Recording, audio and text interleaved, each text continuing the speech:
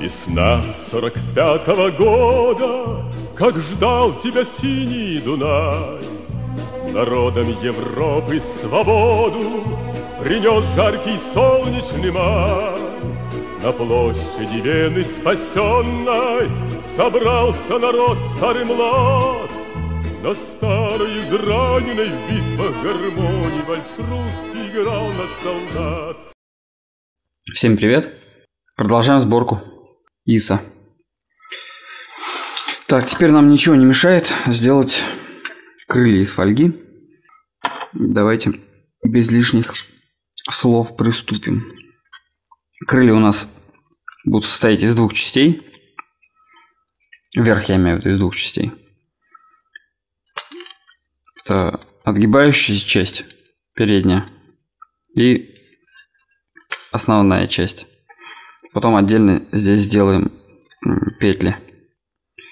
Вот эту будем сейчас делать вот эту часть. А она идет у нас здесь нету. Она у нас идет с боковиной. А с этой стороны боковины крепится на болтах отдельно, как видно на фотографии. Вот. Здесь, я думаю, нам будет достаточно. То есть нам здесь надо сделать небольшой свес, к которому будет крепиться боковина. А здесь у нас должно быть запас достаточно для того, чтобы сделать бок. Так, ну и длина, соответственно, такая достаточно. Давайте я просто вот так вот побольше отрежу. Запас на боковину оставлю. Так, ну и для удобства я закрепил все это на куске просто скульптурного пластилина.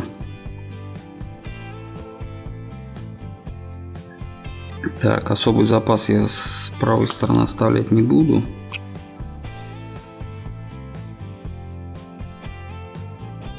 Как-то вот так вот сделаем.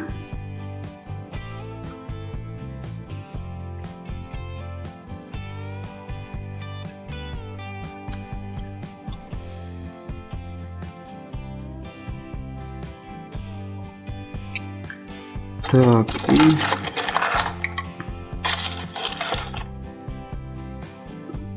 инструментом датиста мы ее потихонечку, не стараясь делать все за раз, начинаем вытягивать. То есть мы ее сейчас не изгибаем, а именно вытягиваем. Из-за этого она у нас потом будет держать форму.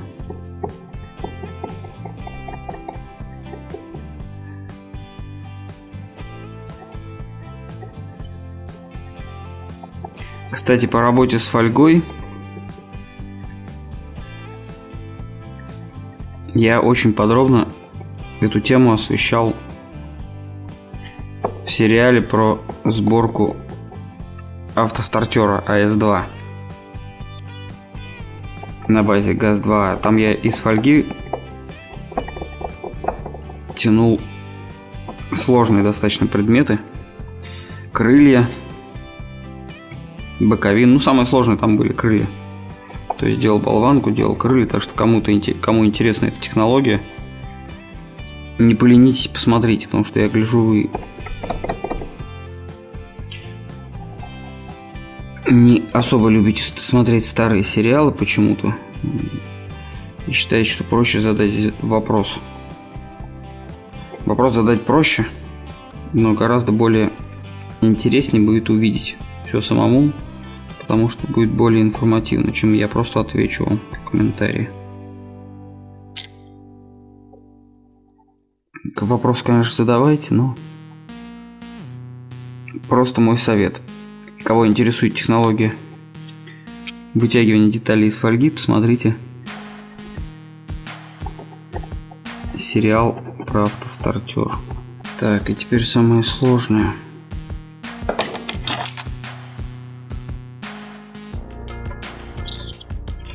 Так, вот так вот я сделаю. Здесь у нас больше, здесь меньше. Просто чем меньше запас, тем гораздо проще будет ее вытягивать. И она гораздо меньше будет в складке.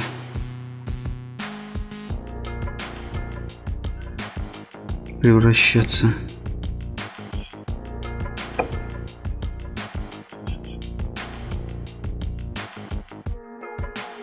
Чтобы она тут не сгибалась, складки надо аккуратненько и постепенно, потому что складки очень трудно потом исправлять.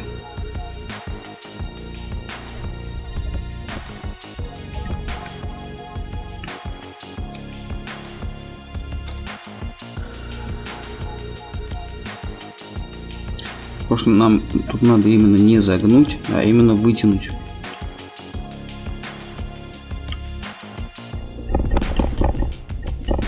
Все это делается не торопясь и постепенно.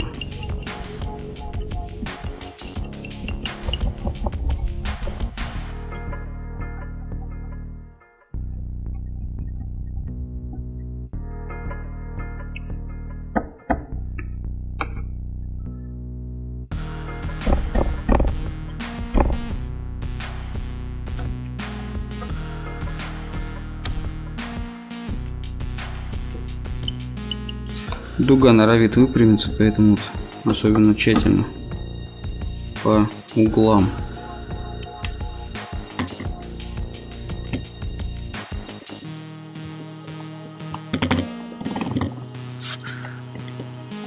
Здесь нам все просто. Здесь у нас отрезается. Так, и теперь чем-нибудь с более мелким диаметром. Например, зубочисткой. То есть нам нужен еще более мелкий шарик, чтобы более явно сделать ребра жесткости.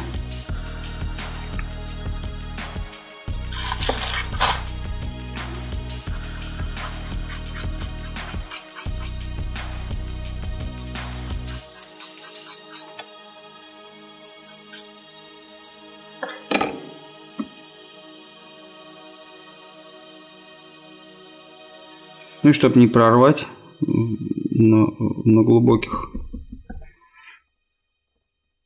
впадинах, тоже сразу нажимать сильно не надо, это от радости. Можно сразу ее порвать здесь. Аккуратненько, аккуратненько, постепенно вытягивая по всей поверхности.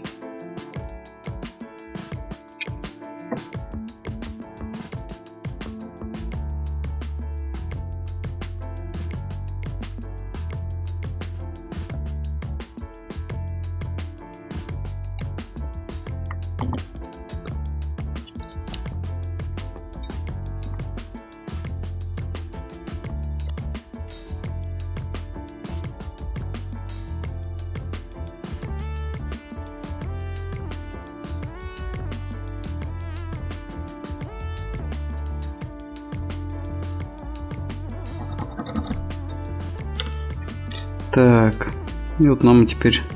Была бы здесь жесткая, конечно, пластинка, если бы я не поленился сразу ее сделать. Можно было бы здесь сразу выпрямить все до конца. Но сейчас будем чуть-чуть мучить ее, выпрямлять. Так, у нас, в принципе, уже металл вытянут, поэтому, по идее, можно уже его просто здесь выпрямить. Так, вот здесь надо сделать старым лезвием надрез, чтобы не мешал.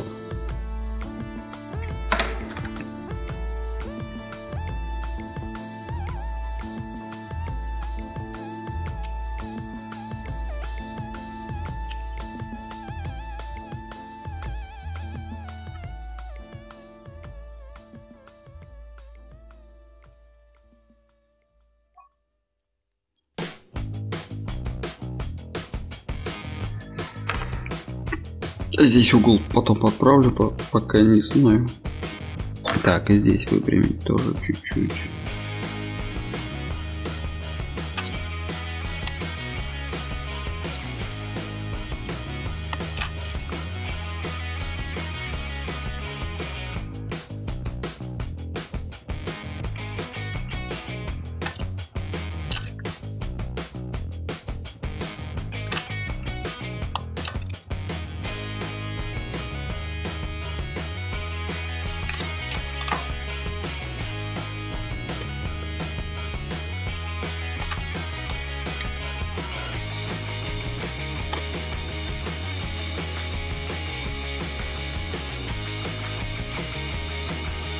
Здесь я не отрезаю ровно, потому что вот можно видеть по фотографии, что вроде бы как будто бы там не острый срез, а какой-то загиб завальцованный, я так понимаю. Поэтому пытаюсь вот небольшой кусочек его загнуть в обратную сторону.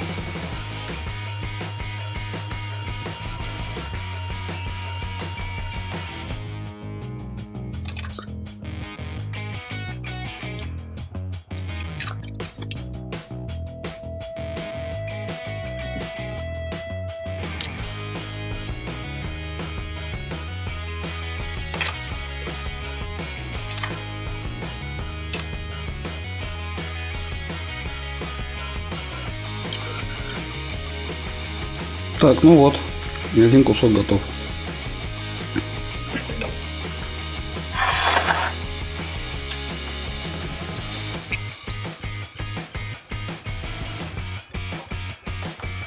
Здесь подрежу, когда будет ясно, как его подрезать.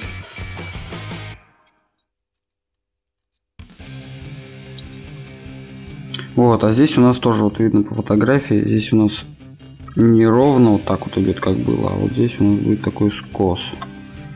И сюда мы должны сделать бортик. Наверное, я его сделаю из пластика. Бортик, а на него уже сверху из фольги. И здесь, кстати, как видно, тоже бортик, на который опускается крышечка.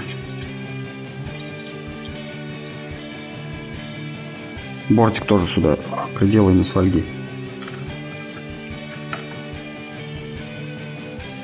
Так, давайте теперь сделаем вот эту плоскую часть.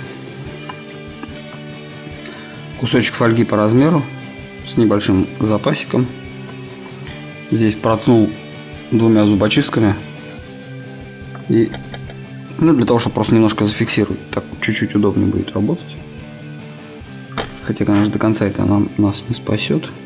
Но тем не менее.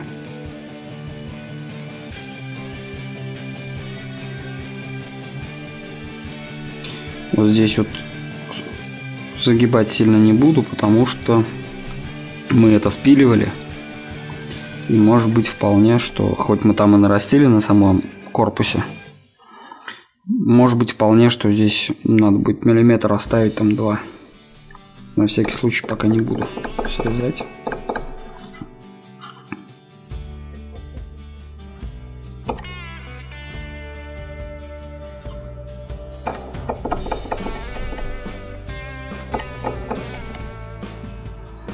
Тоже ничего не мешает сделать нам рабочие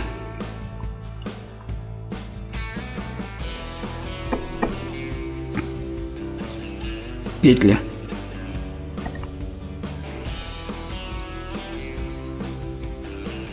Но не знаю, я не сторонник я делать на стендовых моделях движущиеся части, но не сторонник. Считаю, что да и практика показывает, что обычно модель стоит за стеклом. И чем меньше ее трогают, тем она дольше стоит. Поэтому как-то особо смысла нет.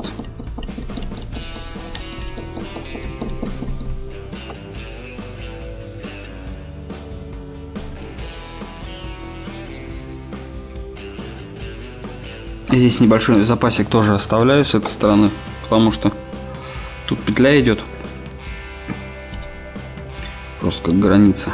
Не знаю еще, как приклеивать друг к другу буду.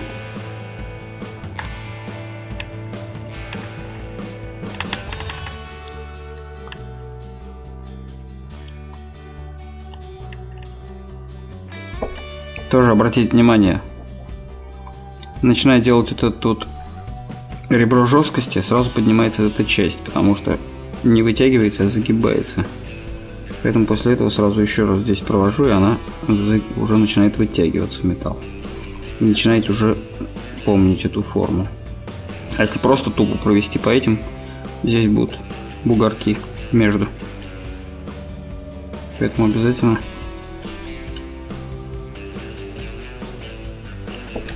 полностью надо по металлу работать.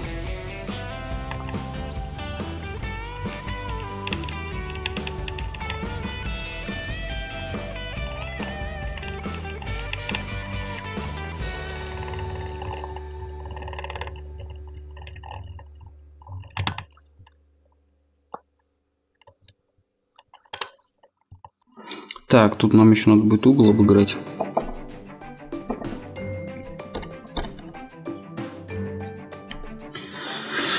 Вот, и примерно так, наверное, пока... А, да. Нет, не так. Давайте еще углубим. Точно.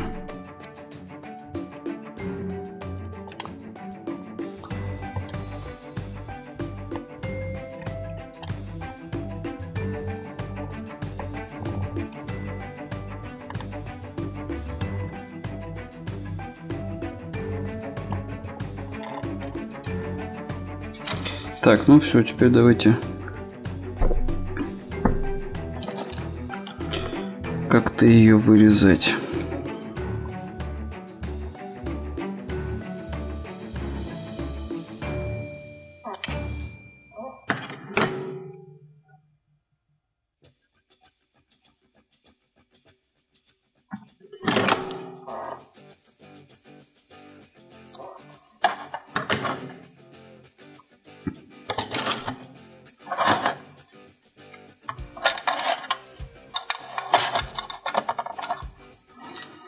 Уберем.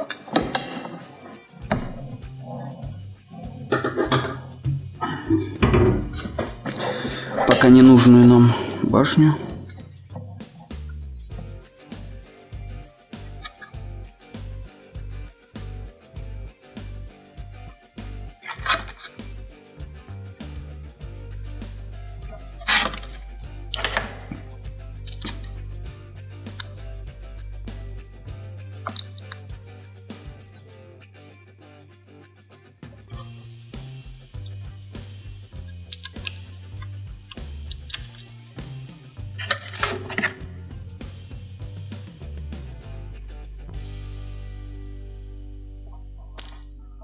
Надеюсь, не лишнее отрезаю.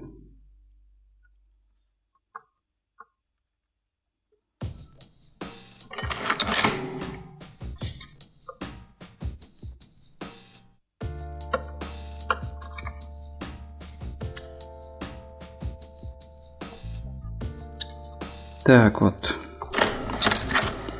И у нас здесь получается, здесь примерно 50% длины.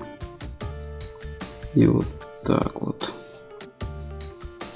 Здесь нам загиб слева совсем не нужен, поэтому мы его полностью убираем.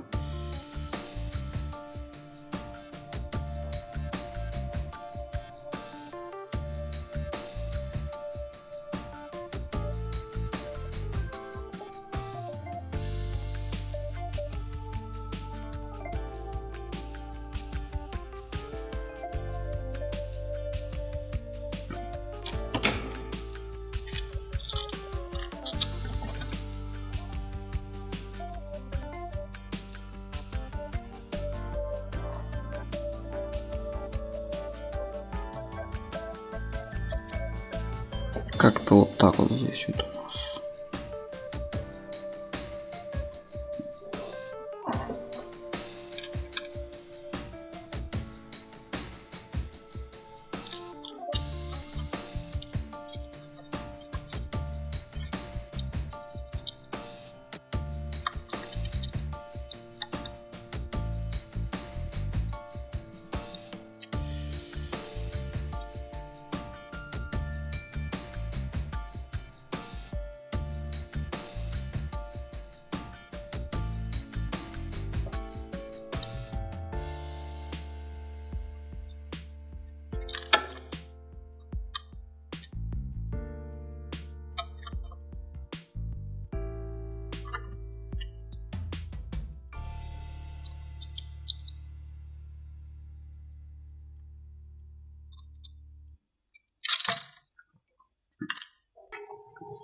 Так, давайте попробуем приладить все это дело на место.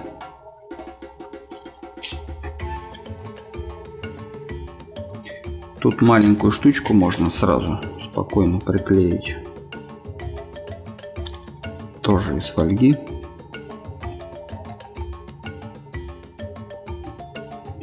Небольшого размера.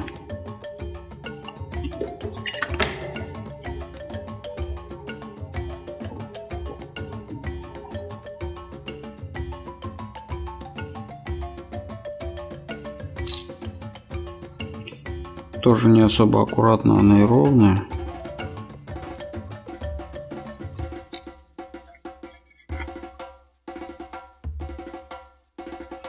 Но зато место есть, куда приклеить. Почему приклеивать?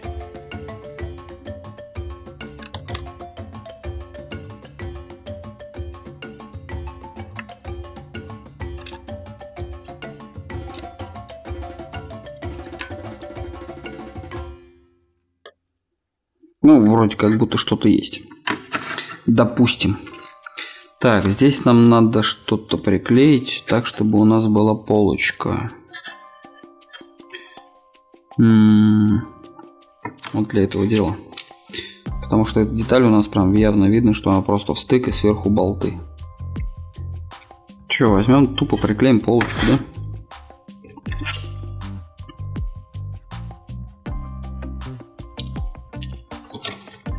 Как там внутри, не знаю, должно быть.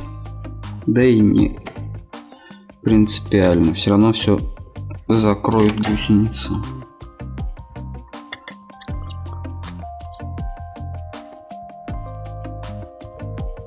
Ну, конечно, желательно приклеить так, чтобы в самый неподходящий момент потом не отвалилось.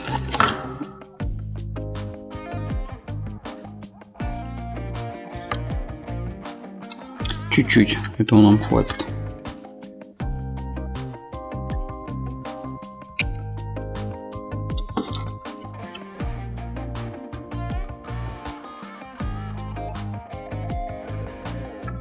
Так, вот здесь вот нам нужен пластик. Как его сделать? Под размер. Вопрос. Прежде чем приклеивать, я думаю, надо вначале оборудовать на эту штучку. Нам надо приклеить эту штуку.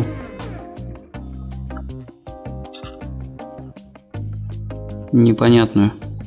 Кстати, кто знает, расскажите, для чего они нужны. Может, конечно, это просто кронштейн. Ну, какой-то он слишком брутальный просто для кронштейна. Что это такое, не знаю. Отверстия я здесь, конечно, делать не буду, поэтому пеньки срезаю. Вот, и обварить потом все это дело. Столько уже всего надо обварить. Так, здесь у меня вот углубления даже получились. Как раз места, куда их ставить.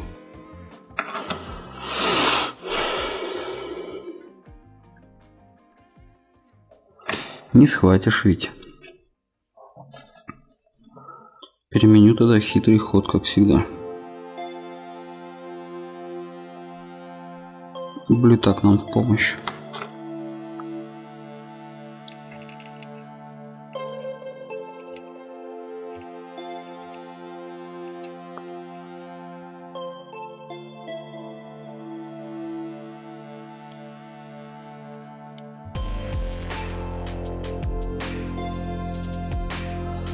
Так, вот здесь вот еще, конечно, защелка стоит. Которая как бы держит в открытом положении, защелкивается в открытом положении с этим крылом. А здесь крючочек. Тоже надо будет сделать. Так, ну я думаю, что давайте приклеим.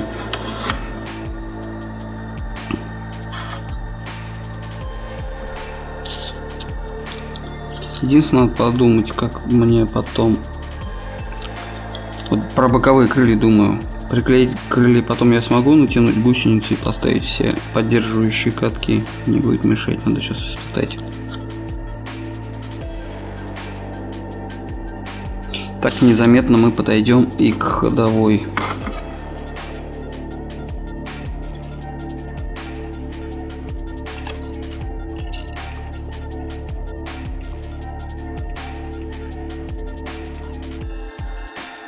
Обварим клеем все.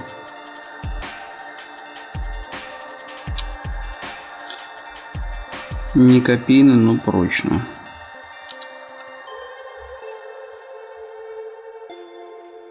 Кстати, какой-то здесь вот я видел кронштейн на какой-то фотографии, сейчас поищу. Какой-то там внутри кронштейн был. Стоит его делать, не стоит. Так, и сюда у нас еще кладется какая-то канистра. Так, давайте теперь сделаем заднее крыло. То же самое. Подточил болты, убрал, чтобы не мешались. И здесь нам тоже бока не нужны практически.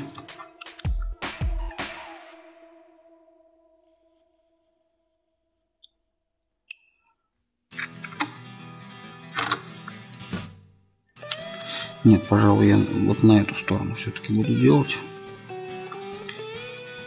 На красном, на пестром не видно.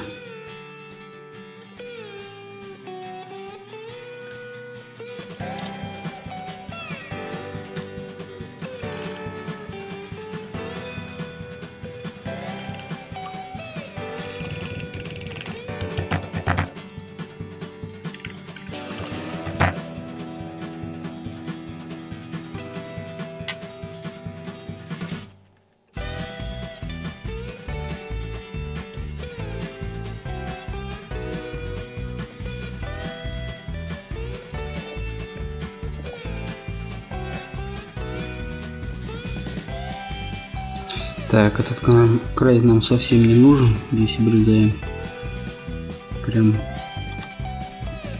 из загиба.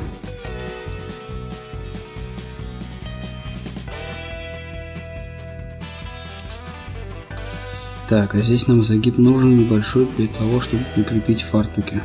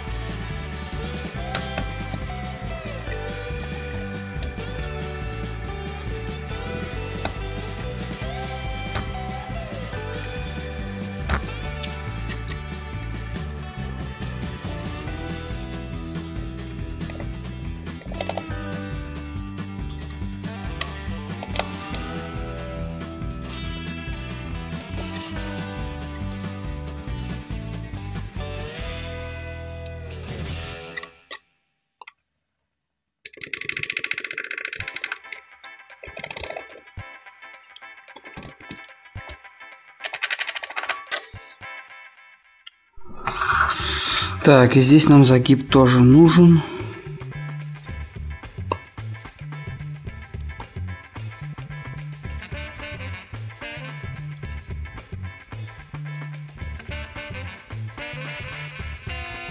Так, и здесь вот я наблюдаю вот такую вот картину.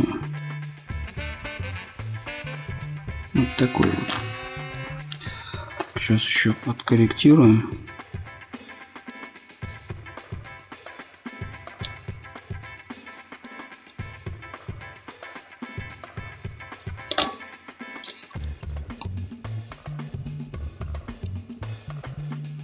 Шестисоткой прекрасно обрабатывается. Так.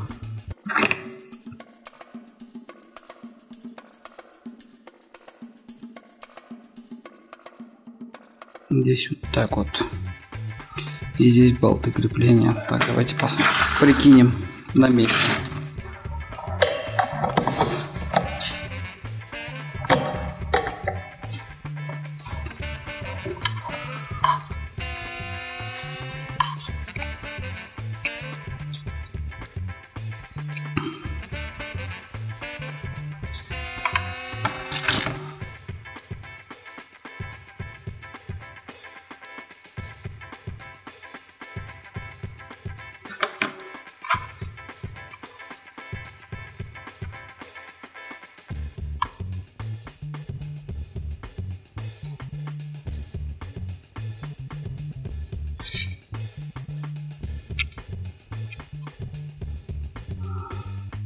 Вот, ну и наклон